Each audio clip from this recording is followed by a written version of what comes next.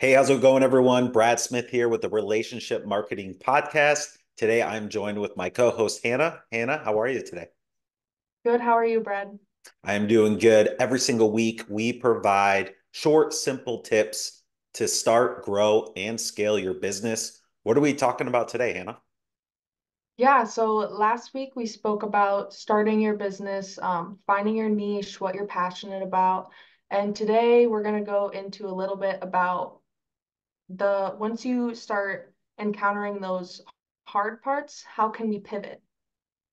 Yeah, and that's one thing that for sure for me, and when you start doing any type of marketing online, whether you've done it in the past, you're doing it now, or you're thinking about doing it, is your message when you start posting things on social media, when you start sending emails, when you make a website, it's not going to be right the first time, most likely. You're not going to get good reactions and everybody loves it and goes and buys from you. You got to pivot your messaging, pivot your marketing, pivot what you're saying, what you're doing. So we'll cover that today and just break it down for you to make it easy for you to pivot so you can get those changes done right away. All right. So you found your niche, you found the industry you want to start with, but now what? Like, what are your next steps in just getting started? That's what we need to cover first here. Well, I think that first would be having a website, and posting on social media, and especially having the website once you start posting on social media so you can start driving traffic to that. And hopefully what you choose is something you're passionate about. So when it comes to content, I feel like think about the things you enjoy consuming. What if you're watching other content in that niche that you chose, Mm, what do you like about other content? How can you make yours a little different? Because clearly you like the message that they're sending in the way yeah. that they're delivering that content. So thinking of ways you kind of have to get creative, I think. I think that's definitely a part of pivoting. Yeah. And then also, I mean, you got so many things. You have to think about a logo. And when you make your website, what do you write and put on your website? And then what do you actually start posting about? And so, since you found something you're passionate about, hopefully for your business, you're going to start posting things about that. Now, whether you're an expert or not, you're going to, maybe you're just learning, you're just starting out in this industry. You're going to feel that imposter syndrome. But really, you have to maybe talk about your journey and learning it, I think is a good key. So, you got to think about your logo, your website, and then think about what you're going to talk about, whether it's your journey or if you're already knowledgeable about it, what you should be, teaching people and helping people with. So, but that's what we want to talk about today. What if you make the wrong logo or choose the wrong Mhm. domain name? Then what? Right? Right. Those are very critical technical things. Yeah. And that's what I see. So I say start with something you like. A lot of people are going to remember your name more than your business name. So you can change your business name and your logo later on. And so I always suggest when you are starting to start off as a personal brand or personal branding on social media.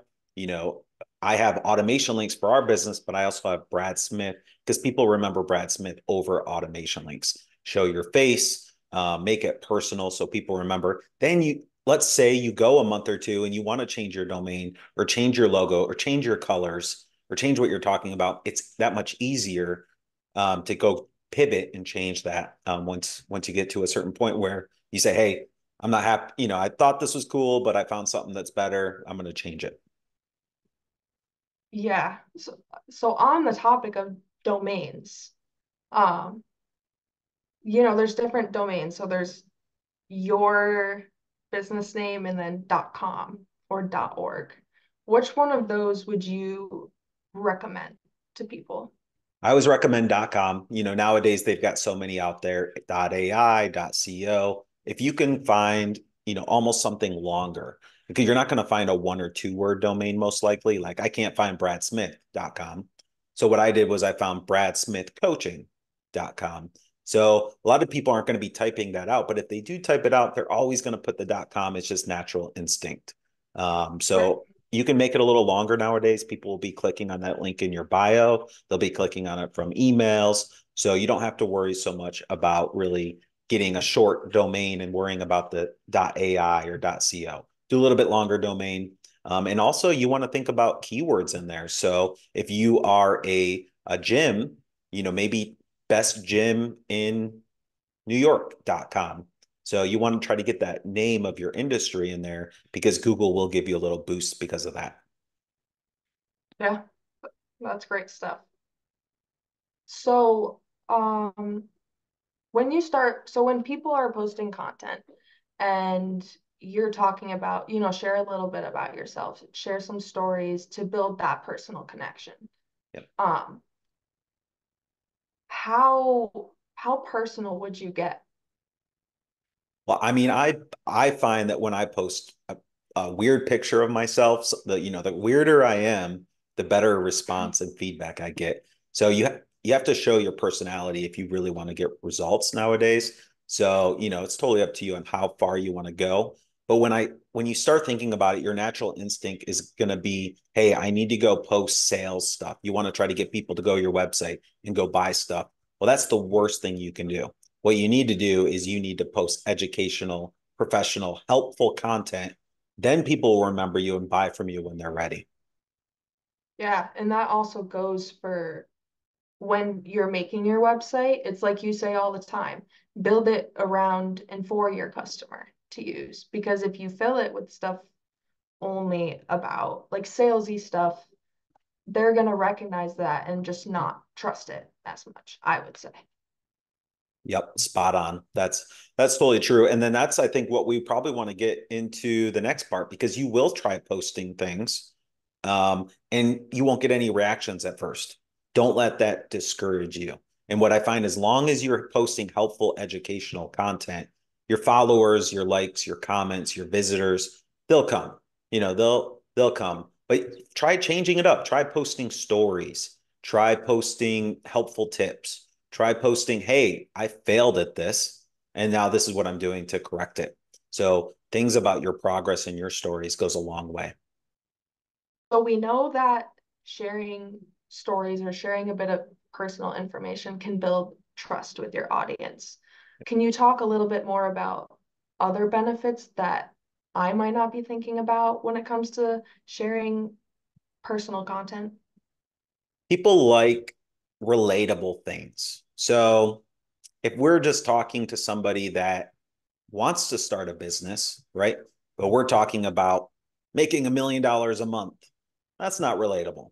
You're 100 steps ahead of that person.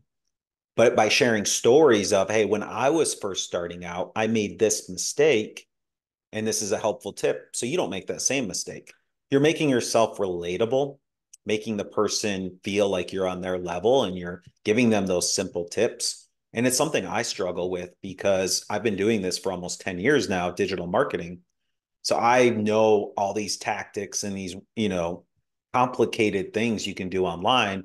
But for somebody who's just starting out or maybe just a year or two into online business, it just doesn't resonate. It's not relatable to them. So what I like to do and what you can do is share stories, whether if you're new, share stories about what you've messed up and what you've done to correct it.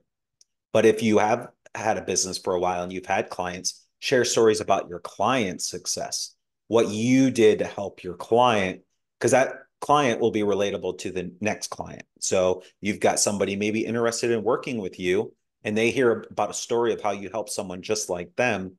They're much more likely to feel that that's relatable. Hey, I'm next, right? But you just shared, Right. I can do that too.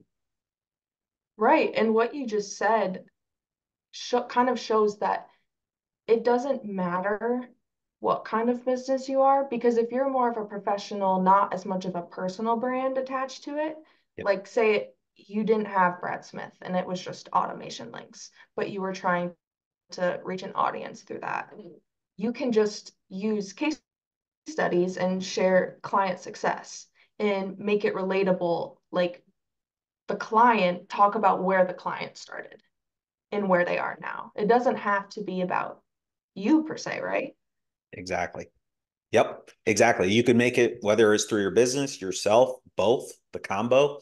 Now where I'm at, I can do both. But if I was just starting out, I would just talk about myself. And then, also one last thing on sharing stories. I share a lot of stories about my personal or my business growth because that does go a long way. I share stories of, hey, I was struggling with this. And maybe it has nothing to do with a business tip. Maybe it has to do with a mindset tip or, hey, I used to wake up at 8, but I found that once I started waking up at 6 a.m., I got more done and I was more productive and I made more money. So even sharing stories like that about personal development, that's very helpful too. Right. And it's never too late to start sharing stories. Say you've had a business for 10 years and the way marketing worked back 10 years ago is different. And now social media is a bigger part of it. So it's never too late to start because say you've been in the game for 10 years, you have probably so much wisdom, you can share it and be like, this is where I was, do like a throwback. Or you can also just be starting and say, I'm going to document the entire journey. Either way, you can still build an audience. Exactly. That actually comes to I think our last point of the podcast is it too late to pivot? So we talked about Right. be ready to pivot, be willing to pivot, maybe a month or two in, but is 2 years or 6 months too late to pivot? And I've actually done this, and it's not too late to pivot because I started online fitness and I did that for about 2 years. And then I pivoted to helping any type of business. Well, people would come to me and say, hey, Brad Smith, I've been watching your videos and you've been giving me tips and I'm a law firm. I want to hire you. So they're not going to remember you from your niche. They're going to remember you as the helpful person. And that's why, we talked about posting helpful content. You want them to remember you as that, not your niche. But is it too late to That's a change your great point. logo and your domain name? Personally, I feel like, well, it depends on the size. When it comes to logo stuff or branding, I think it might be harder to pivot if it's a like say a big organization and there's a lot of factors to take into consideration. But I mean, if it's a smaller business and say you're at a point where you just want a fresher look, you want to update it with who the brand is now, I think you can do that and then just keep scaling as you go. 100%. And I always like to reference famous people because that's so relatable. Mhm. We got to see a Yes. relatable story. If you think of Taylor Swift, she started off her first album when she was 16 as a country singer. Now everyone knew her as Taylor Swift more so than country singer. So Right. she was able to do that for, I don't know, 10 years. And then she pivoted to a anyone singer, and no one cared because they remembered her as a great singer, as a great storyteller, as a great performer. She connects with her audience. They didn't care that she went from country to pop. So, I think you can think of that as your business or your personal brand is you can pivot, maybe don't change everything, don't change your name, your personal name, but you can change your business name. So Right. just think of the Taylor Swift effect, right? And that's the last thing I think I wanted to cover with you today, Hannah, and just help people out with is be ready to wait it out. So, Taylor Swift is a billionaire 20 years later. Like your company's Right. not going to grow huge the first year, but set yourself up for success now. If you need to pivot in 6 months, pivot in 6 months, knowing you're going to be doing it for the next 10 to 20 years. Yeah. You know, be ready to pivot now and thank yourself later. That's right. Awesome. All Yeah. right. Well, thank Thank you you so everyone much, for Brad. joining. Yeah, thank you. Thanks for everyone for joining the podcast today or on YouTube. We're in both places, Relationship Marketing Podcast. And next week, we're going to cover something else to help you get to that next level from the experiences we're finding. Hannah's just starting out, going from college to being a solopreneur and working for a company. I've been doing this for almost 10 years, pivoted many times. So we will keep sharing how you can build better relationships with your audience.